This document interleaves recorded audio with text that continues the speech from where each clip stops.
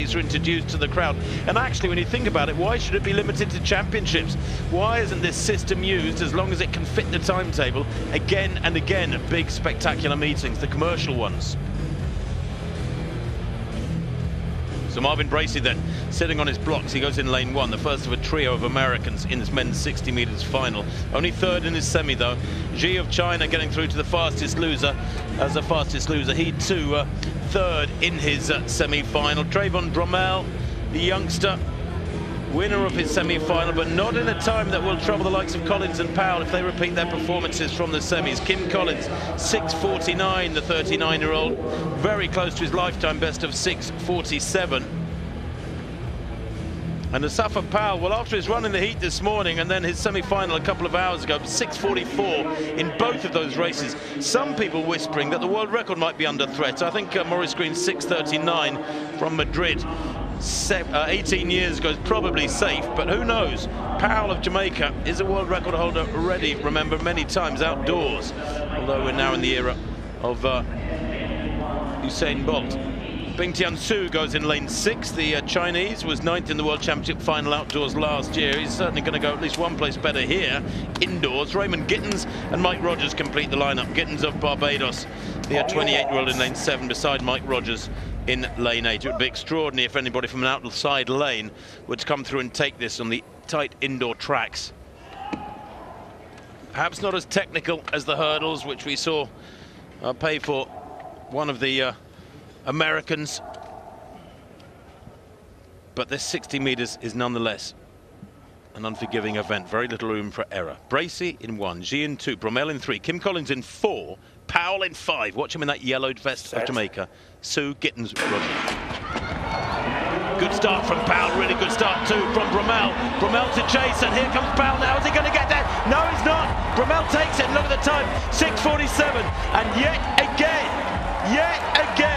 Asafa Powell will have the accusers onto him, saying when the pressure is on, he cannot reproduce the goods. He has done this again and again over the years, to be fair. Looked fantastic in qualifying and just not reproduced the form necessary. I don't want to say crumbled come the pressure of the final, but not reproduced what he'd shown just hours earlier. And Trayvon Bromell is world indoor champion. Brilliant, brilliant stuff. Equal third in the World Outdoor Championships last year, Trayvon Bromell. But this fella, well, he's not going to be 21 until July. Take a look at it again, Chris. Really compact, isn't it?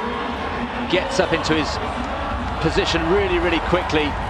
I reckon if Powell had had another, 10-15 meters, he may have hunted him down, but he didn't. It's a 60-meter race, and Bromell knew instantly, there was no doubt in his mind. Collins also there or thereabouts, but my word. Collins gets the silver. Bromell 6:47, Collins 6:50. And according to our computer, surely that's not right. I thought Powell was second. Yeah, Powell surely second. I'd like to see it again, but they're saying Bromell, Collins, Gittins, 1, 2, 3. No, that cannot be right, surely. Powell looks second to me. That big Jamaican chest of his can't have fooled the timers on this occasion, surely. But Trayvon Bromell, boy oh boy. And Asafa Powell must have been thinking, this is my time. There is no Tyson Gay. There is no Usain Bolt. This has got to be my day.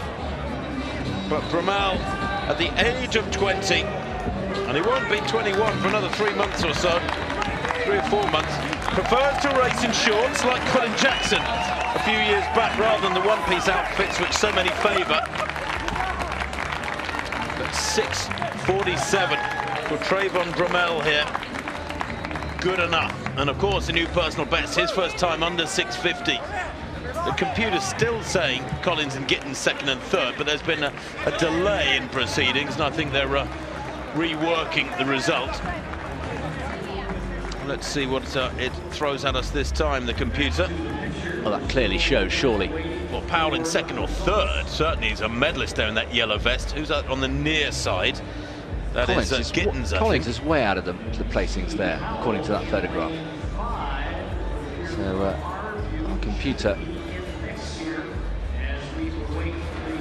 computer says no at the moment. Computer says no. Well, it's got Xie down in 4th place, Gittins in 3rd, and nothing so far for Powell. Take a look at this again. Bromell clearly first, and it may well be that Gittins of Barbados in the blue vest there, second to left in lane 7. A brilliant dip from him. Look at it, he glances across, dips. You're not supposed to do that, that breaks the rules. The coaches will say, no, keep your head forward, facing forward, drive that chest forward. Millimeters matter. I think Powell's second there. I reckon by the tiniest of margins, Powell's probably taken second, but they once again are dragging this out to excruciating lengths. Well, Gittins now has been given second in 6:51, so maybe you're right, maybe on the dip he did get it, which would mean surely that Powell would get bronze. At the moment, there is no official time being given for Powell at all. He still doesn't know where he's finished. Well, it's bizarre. It took ages and ages for the result of the pentathlon to be worked out. No doubt about the winner, though. He's off and running and into his celebration, and still Powell waits. This is almost just adding to the misery, really. He was so confident that this would be his day. This was his time. It's ironic, isn't it, when you think how well things have gone generally, technically, and the presentation has all been so polished, and now at the final hour on this second day of 4. 2 more great days of action to come, by the way. Let's just remind you of that from Portland. Powell given the silver medal. It has come through now. Bromell 6:47, Powell 6:50, Gittins 6:51. And the Chinese, Ji and Su in 4th and 5th. They're a growing force, aren't they? Mike Rogers in 6th, Bracey 7th. Kim Collins, strange enough, 7th equal along with Bracey. That means down to the 1,000th they couldn't be divided. Extraordinary. Couldn't be separated. Well, now we've finally got the right result, and frankly we could see that from our replays several minutes ago. So just to recap, Trayvon Bromell is the world indoor champion. Safa Powell silver, Gittins, the Bajan gets bronze.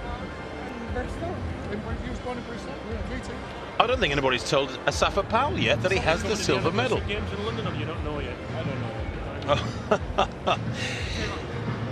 They're on to him already. The British. You going to the anniversary games in London, or don't you know? It's a little bit of a strange time to be asking about his summer of racing. Was that Mr. Wilbert Greaves asking the question? No, it wasn't. No, it was some other British official. But they are all volunteers. They do a fantastic job. There are dozens and dozens of them out there on the infield through the 4 days, and just a word of praise for them. They don't get a great deal sometimes. To the right of picture, that's Wilbert Greaves, former top British hurdler. I think he was 4th in the European Championships back in '82, Wilbert. He was a very, very good hurdler. Slightly more of him now, of course, than when he used to get over the barriers so efficiently.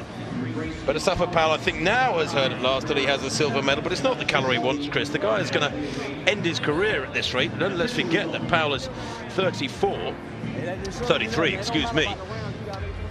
He is going to end his career without that major global gold. Individual gold. That'll haunt him. 6:44.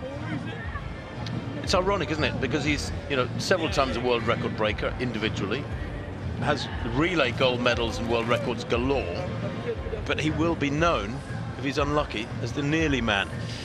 Well, the man who was not the nearly man but has a world title today is Trayvon Bromell at the age of 20, 6.47, a personal best for the young American to take a title for them, another gold for the USA. They're having a great week already. Powell and Gittins, silver and bronze.